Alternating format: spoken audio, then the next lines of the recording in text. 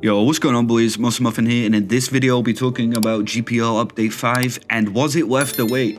Now, I've been waiting a very long time for something this big to be on GPO, and the fact that it's going to be free is going to be revolutionary to everyone that obviously can't afford it and all those people that are big Roblox supporters.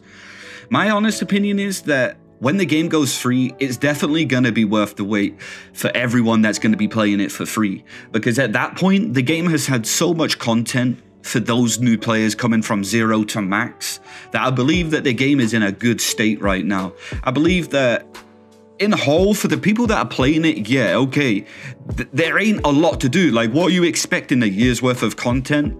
Every time there's an update, it's always about the new player experience. That's how you have to think about it.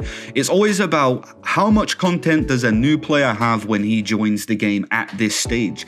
And at this stage right now, I mean, there's a lot of content. If you're talking about someone joining that has no fruit, level 0, Bandit Town, then yeah, there is a lot to do. There is a lot to do. Obviously, we're talking about Update 5, some guy that's got every item, Prestige Candy Cane, you know, he's got everything you can imagine. Old Santa Hat Scythe, he's got everything. Jester outfit, 6Q fits, you know, he's already got like all the new Update 5 items. Then yeah, okay, maybe that guy is out of content, but that's a sweat. There's a sweat in every game. You know, you play World of Warcraft, there is neckbeards out there that play those games every day religiously, 20 hours a day, 4 hours sleep, no showers.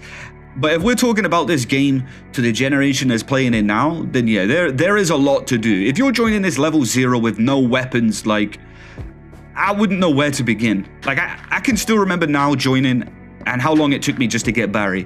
I think it took me like 3 weeks to get a fruit because I didn't know anyone that played it and I was just on my own figuring everything out. So if we're talking about, you know, Update 5, how much content does it have? What did it give to us? I feel like this is a great update.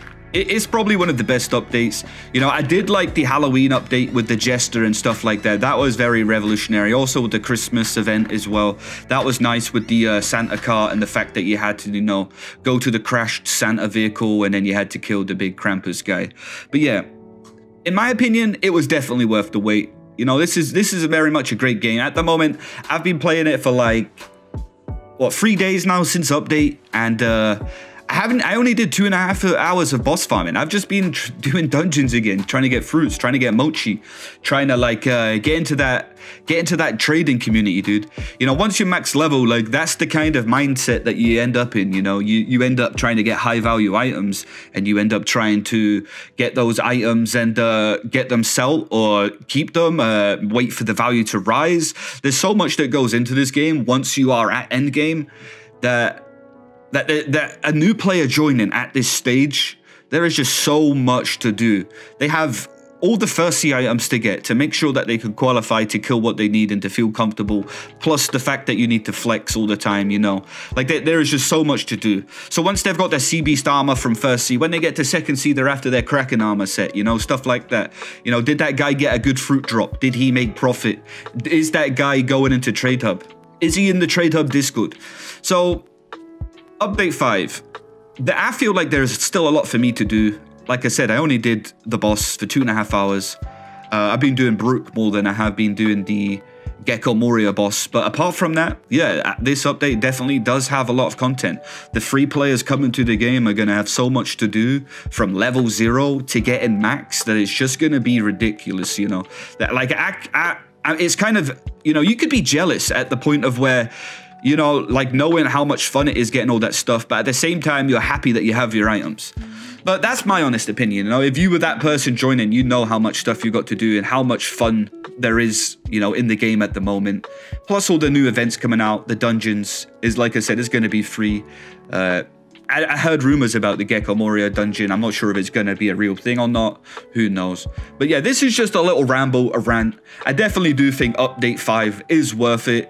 It's definitely worth the wait. It always is, dude. Do you think that 4U sat there like, you know what, I'm just going to make them wait another month, dude? Like, no, dude. Like, obviously they want their game to succeed.